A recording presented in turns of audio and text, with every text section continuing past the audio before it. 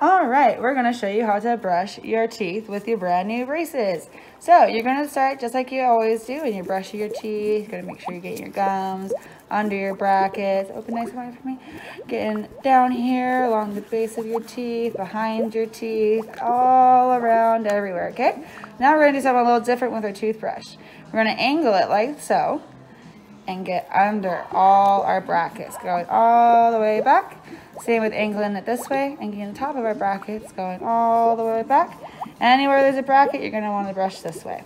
You're also gonna now take the other side of your toothbrush, which is like a little Christmas tree, and it's gonna help you get under the wire and the other sides of the bracket. So you're gonna, just like I said before, get everywhere you have a bracket, you're gonna wanna do this. So you're also gonna gain an extra travel toothbrush that looks like another Christmas tree brush. So it's the same one that's on the other brush.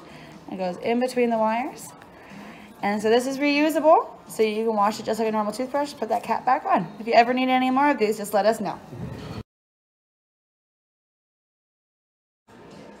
So flossing's gonna be a little different now. So you're gonna get a pack of these flossers. So in this pack, it's gonna be, it looks like a big sewing needle. You're gonna tie a piece of floss to it, just any regular floss. These are also reusable, so you can clean them and use them until they're a little too damaged to actually use. You're gonna come into the mouth. You can either go this way or this way, whatever works best for you. You're gonna pull it through to get the floss behind the wire. Now make sure you don't wanna pull out, right? We don't wanna hurt ourselves.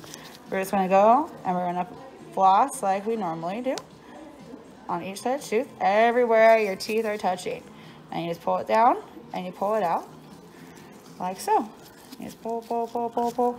So it's gonna take you a little bit longer in the morning, especially while you're getting used to all these new techniques, okay? So give yourself a little extra time. So another tool to help you floss. It looks just like our normal flossers that we get at the store, but the only difference is this part's a lot thinner. This will help you get under the wire. So this is gonna be a little bit easier method, possibly, than the other one, but you're gonna find whatever works best for you, and you'll do the same thing all along. This is the wax. This will help you in case your cheeks start to get irritated from your brackets or the wire possibly starting to poke you in the back. If you start to get irritation bumps on your cheeks, a good way to help them heal faster is warm salt water rinses. But if you need a break from the bracket, this is what you will do. You will open the wax. You're going to take a little ball. Doesn't matter really the size, it's whatever works best for you. Doesn't have to be too big though. You're going to want to take it. You're going to want to roll the ball in your fingers, kind of get a little malleable. Then let's say this bracket's the one that's irritating her lip. We're gonna make sure to dry it off with a tissue because it helps the wax stick better. If the bracket is wet, the wax won't stick. And then we're gonna just roll it on with our finger, kind of press it in, really give it a nice little squeeze, make sure it gets in there. So it's gonna look a little funny, but it's gonna give you a lot of relief.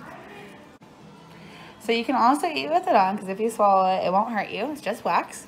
A good recommendation too is to put it on at night before you go to sleep. That way it gives your cheeks a nice long couple hours of pure rest with no irritation. So now we're going to show you some examples of what good hygiene and bad hygiene looks like. This is an example of good hygiene. Gums are nice and healthy. There's no plaque buildup on the teeth or on the brackets. And so after they got their braces off, this is their beautiful smile. This is an example of poor brushing and poor oral hygiene. Gums are very inflamed and swollen. I'm sure very sensitive when touched. Brackets and teeth have lots of plaque buildup on and around them. And so this particular patient, after the braces are taken off, has now been left with permanent marks we call decalcification. This is from not brushing, leaving plaque and debris, and they also have cavities as well. These are marks that are going to be very hard, if ever, to get rid of. If you're finding you're having difficulty with brushing and keeping your oral hygiene up, we also provide at cost this wonderful brushing kit.